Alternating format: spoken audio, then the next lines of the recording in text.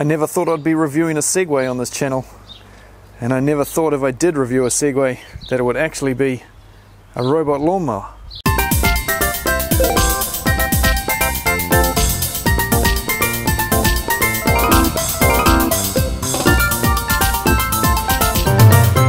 Right, we will get back to the main unit in just one moment, but first let's look at all the other things that come with the unit.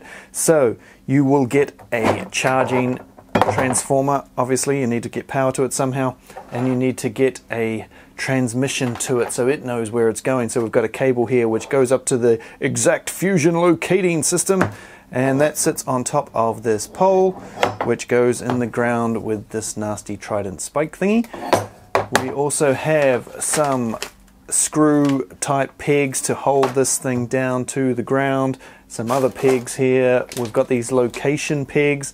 Now you stick these in the ground when you're not using the thing, so if you take it up for winter because you're not going to be mowing the lawn for a couple of months, then you push these in place of where you would stick the screws in the four corners, I do believe, of this base unit, and that way you know where it is for next time, so you don't have to reset all your parameters for your mower to know where the hell it's going. You also have a set of spare blades here, looks like 2 sets of spare blades actually, and it's all sitting on top of this unit here, which is the base unit that it charges from. The mower will dock in here and charge up when it needs to. I also need to download the app for it so that we can set all the parameters that we need so it doesn't go mowing over my chickens. So the app was nice and easy to install, just bung in your email, set up a password, tick a box, done. It was all quick and easy. So now that I've got that going, it's asking me to register the device, but I think I need to set up where the device lives first, so that's what we're going to do now. I've got everything out here ready to go. We've got the base, we've got the antenna, we've got the quick start guide there. There's a piece of cardboard as well in the box that's sitting just there that you need to make sure you pop out of the box, which clips onto the back, sticks on the back just here, and gives you a 6-inch or 150mm guide for going around so you don't crash into things. You just need that during the setup, I do believe. So I'm starting to map out the new area. You do this by walking along behind it with your phone. Just get a little bit out from that edge a bit. You want to be about 150 from the edge or so. That's why you've got that piece of cardboard you can see on the right wheel there at the back, so that it doesn't hit anything, and you'll still have to go around with your weed eater. It's a little tricky to control if you're not used to controlling things on your phone. And I'm going rather slow because, yeah, I'm not good at it. And there we go, I've just knocked off my cardboard thing. We're going to turn here, and we're going to head towards the camera person and up this slope. Just put a bit of oomph into it. Can you get up the hill? Look at that, look at that. And we'll turn here. Oh, now got a little bit too close there. I need to erase something.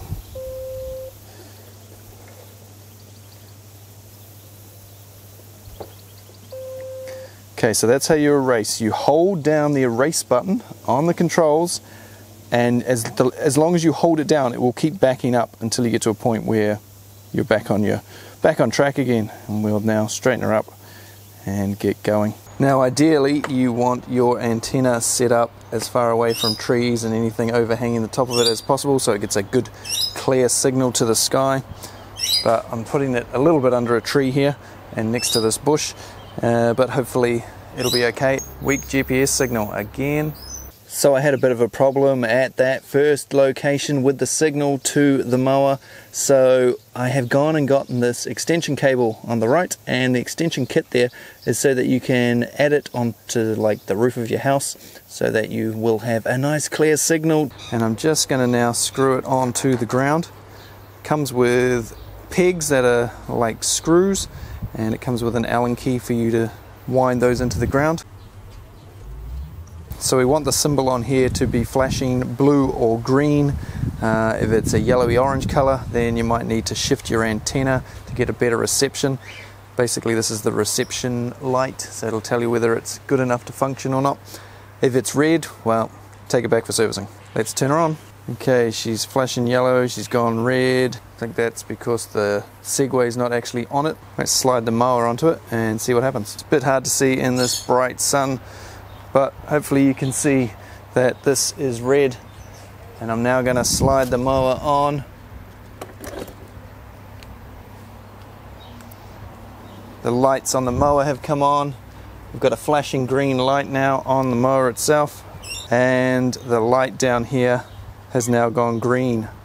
So we are in action. So after clicking that, I want to add a device. It tells me all about a vision fence and how that works.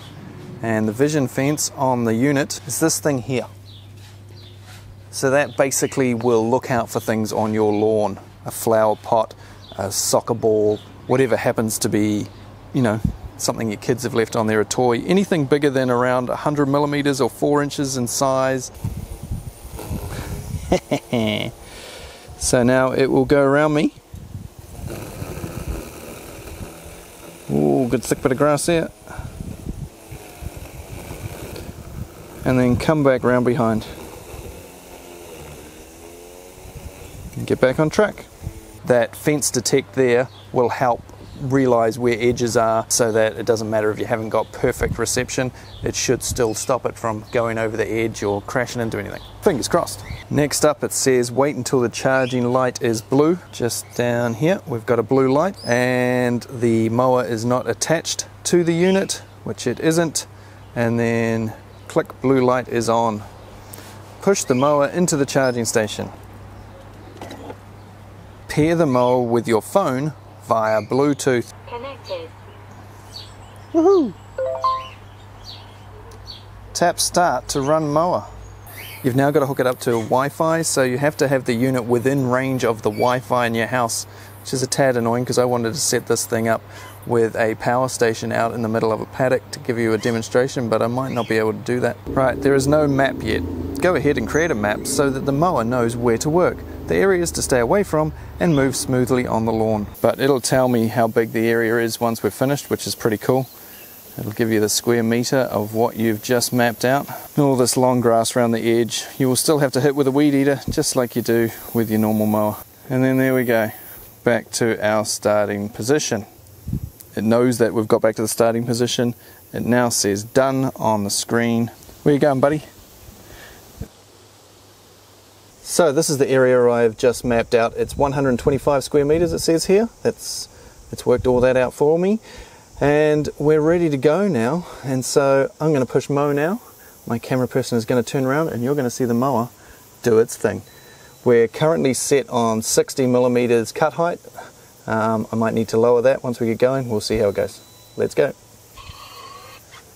I should of course have taken off that cardboard marker there, but hey, she'll be right. Now I've got it set down to 35 mil, and this is real thick kikuya, so I can hear it crunching away, although it's still extraordinarily quiet. It's ridiculously quiet. You're not going to have this annoying you while it's cutting the lawn. Ooh, got a bit tough for it there. Might have to bring it up 5 mil.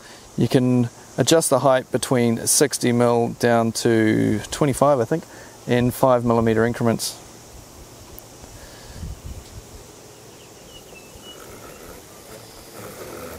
And you will hear the blade start up and stop all the time when it turns and stuff. It turns it off for a moment so it doesn't damage your lawn and cause any other issues, presumably. Anyway, let's just watch it for a bit, shall we?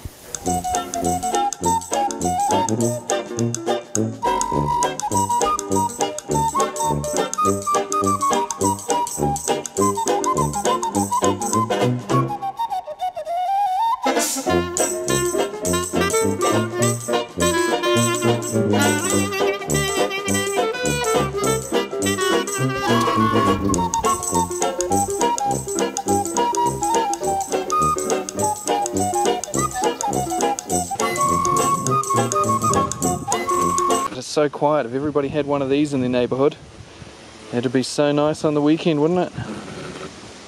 Because you're never going to hear this thing from your neighbour's place. It's really working hard at the moment.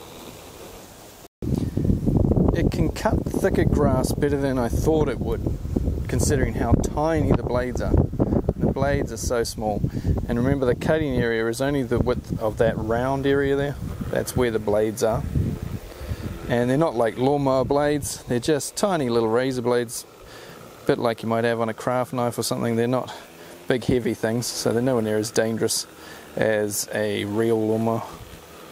Okay, Houston, we have a problem. He's a little bit stuck. He's trying a few different things here. He hasn't worked it out yet. I think it'll send me a message if it gets stuck. We'll find out in a moment. There is a bit of a dip here, which even a standard ride-on lawnmower can't get close enough to it because it gets stuck. So it was an interesting test for this thing, but yeah, I'm gonna have to make an island around here. You can make islands around things that you don't want it to go near. If you had a table there, for instance, you could just make an island around it so it doesn't go anywhere near your table, or for, in this instance, a septic tank breather. Now I'm gonna test what happens when you pick it up. See there, we've got a red light come on. Not happy. So as you can see, it's got safety features built in, so if you lift it up like I have here, it will not run. So I'm going to set it going again, push the old mow button, and away he goes. But what if perhaps you don't have access to power out in the middle of your garden, or you are on an off-grid property or a tiny home somewhere and you don't have electricity outside easily available? Well, you could always run it on an EcoFlow. And if you run it off an EcoFlow with a solar panel like this, then you never have to pay petrol again to mow your lawn. Free power to power your mower. How cool is that?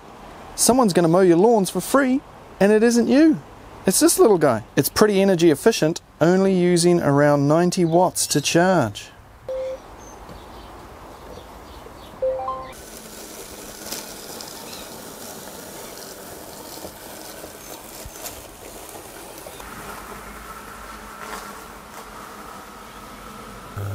Now once this thing either runs out of battery or finishes mowing, it will of course come back to its base here, which is just temporarily set up. I've only set up a small area on this property because this thing is rated for 800 square meters, whereas this property is much bigger than that. We're talking over 3,000 square meters, so just of lawn just in front of us. But it's a very cool little thing, takes a bit of setting up. Can be a bit tricky getting everything aligned. You've got to set up your Wi-Fi, your Bluetooth. The Bluetooth you only need on the phone while you are setting it up. Doesn't need Bluetooth sort of running all the time because you're not going to be near it with your phone all the time. You just use that to set it up. And then you've got Wi-Fi and the GPS. So once you've got all those things aligned, yeah, it'll do it for you. You can set it up with a regular mowing schedule, so you can set it to mow every second, third day, whatever you want, and it will just automatically do it, unless of course it's pouring with rain and you've got the rain sensor turned on. Then it might skip a day and let it dry off, because mowing in the wet, as you know, nowhere near as good. But you want to mow regularly with this thing. You don't want the grass getting long, else it will struggle. You'll have to mow it with a real lawnmower again. But anyway, if this was the first time watching one of my videos, thanks for watching, and I will see you all again another day with another video and another tool that runs on a battery, just like this fancy little mower. Cheers, guys.